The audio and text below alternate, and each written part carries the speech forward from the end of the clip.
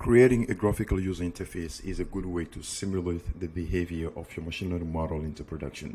But this step usually is expensive because we have to hire someone with the skills of building those interfaces. In this video, I'm going to explain you how you can build your own in few minutes for free. Are you ready? Let's get started.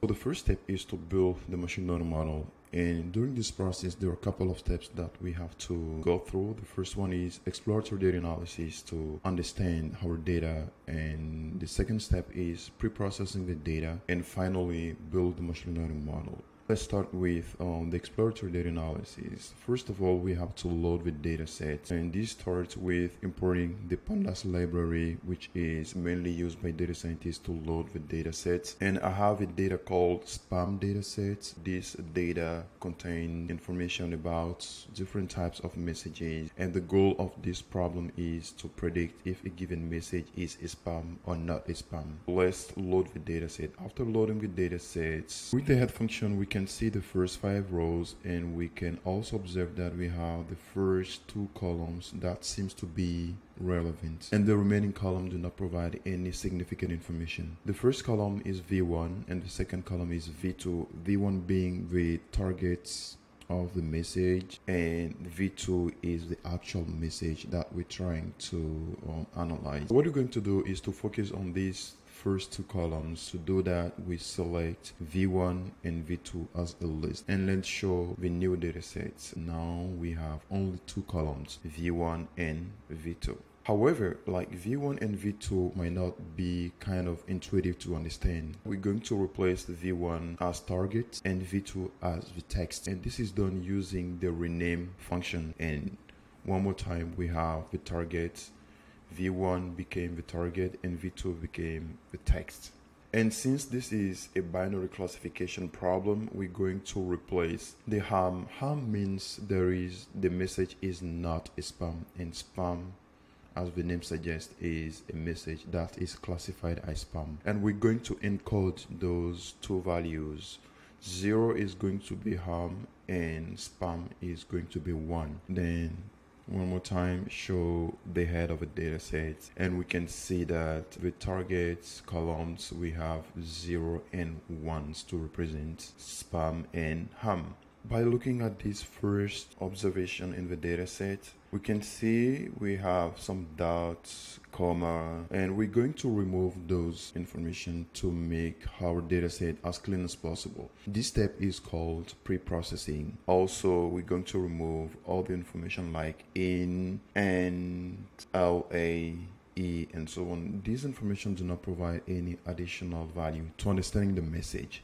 In the data pre-processing, there are a couple of libraries that we're going to import. RE is the module used to perform tasks related to regular expressions. NLTK, which is Natural Language Toolkit, to use some existing modules such as stop words that we're going to remove from the data. And this is where we download the stop word from NLTK. First, we import the NLTK library, and then we have to download the underlying stop words so that we can use them. And finally, we import the stop words. Let's run this. Alright, there are 5 main pre-processing tasks that we're going to perform. The first one is to remove the punctuations. Then we're going to convert everything to lowercase using the lower function. And the third step is to remove the stop word. Stop word add expression like there, is, and so on. The fourth step is to remove the numbers that we have in the text, and finally remove all the information less than 2 letters. Let's print one more time this information to see how things have been done.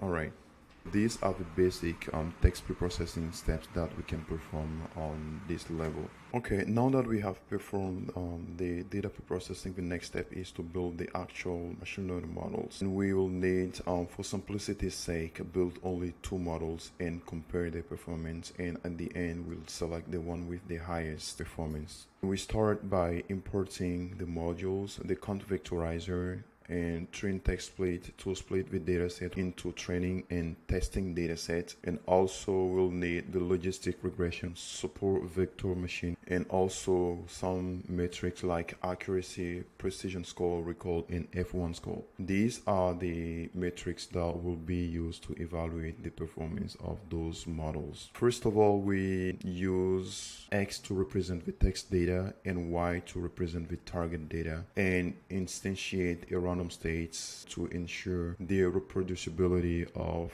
the model's training and performances. And the T size is the test size of the test data set, which is going to be only 20% of the overall data, and the training data is going to be the remaining 80%. We start by instantiating the count vectorizer, which is the embedding method that we'll be using.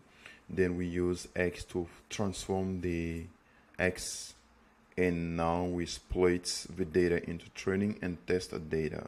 And the stratify, the goal of the stratify is to make sure that the Y target is evenly distributed across the training and testing data.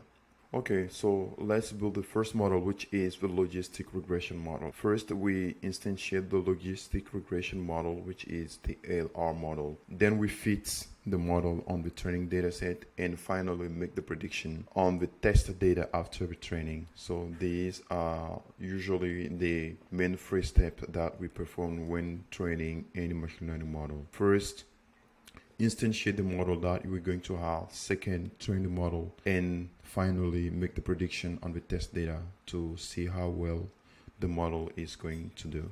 Okay, we have done this training, and then we can print different metrics to see the performance of the model. So as you can see here, the logistic regression's accuracy is 97% with a precision of 98, a recall score of 80, almost 86, and F1 score of 91. This is a pretty good model, but let's see how the second model is going to do compared to this first model. Similarly to logistic regression, we're going to use support vector machine. So instantiate the model, fit the model on the training data set, make the prediction on the test data. Let's just show the performance metrics. The model for support vector machine seems to be better than the logistic regression at each level. The accuracy is higher. The precision is quite the same, almost the same. The recall is 87, where we have 85 for logistic regression, and F1 score is 92 compared to logistic regression, which is 91. We can conclude that the best model is the support vector machine, which is going to be used for further analysis. We have the best model, and in real life we might want to use this model to make our predictions on real life data. What we can do is to serialize the model, and this is done using the JobLab module. First of all, we create a file name called svmbestmodel.joblab, and a folder that is going to hold the model. And the third step, which is the most important step, is to call the JobLab module .dump function. The dump function takes two main parameters. The first parameter is the model that we want to serialize, and the second parameter is the name of the file that we want to give the model. And running this is going to create the svmbestmodel.joblab in the models folder. Now we have serialized the model. To be able to use this model, we have to load on the file from the disk, and this is done using the joblab.load function. And what we do is to open the file that we have created and specify the modes of opening this file, which is the read binary attribute. Let's create a function that is going to perform the prediction. So this function is going to take an input text that is provided by the user. The first step is to preprocess that data, meaning that we have to transform that input data into the required format that is going to be used by the model. And then we use the loaded model to make the prediction. And the final prediction is the information that we're going to render to the user. And we start by initializing that information with an empty string. And this prediction returns a list of a single value. And that single value is the value of the target. If that target is 0, it means that the message is not a spam. This way we put this green checked. Otherwise, the information is a spam, and we create a final information which is going to concatenate this message is a, and between the bracket here is going to be the placeholder for this information, and we return this final information. And let's create an example here. Let's say that we have this text example. Thank you for your message. You have won $100 billion. Send your bank information is up. The model predicts that this message is a spam, which makes sense. And we can see that the model made the correct prediction. This is good, but what if we can have it in a graphical interface, which is even convenient when we are in a real world? And this is going to be the next step. We have the model. Now we are going to create the graphical interface for the model. The framework that we'll be using is called Gradio. Gradio is used to build and share delightful machine learning applications. So you can quickly develop a user interface using less than 5 lines of code. First of all, we have to install Gradio using the pip install instruction. I have already installed it, so there is no need to run this code again. And after installing Gradio, now we can import Gradio as GR. And then there is this section that I'll be using. Headline is going to be the headline of my application. And Gradio takes a couple of parameters. The fn is the function that we'll be using. In our section is going to be the make prediction function, which returns the prediction of the value provided by the user in the input. In our scenario, it's a text information like this one, and the output also is going to be a text. The title is this headline. Let's remove first on this chair to see what we're going to have and run. So as you can see here, we have the graphical interface for the application. The spam detector app is this headline. The input section is this one, and the output is going to be the results of the model prediction. Let's take the same text and see what the result is going to be. So I take this text and paste here and submit. We can see the message. This message is a spam, and you can select this button to clear and type another one, but I'm going to just provide the same and submit. And as you can see here, we have also an URL, which is a local host. By clicking this local host, you're going to access the exact same application. Just put the same text and submit. What if you want to share this application with your friends living in other countries, or living somewhere else? This is where you can use the share attribute equals true.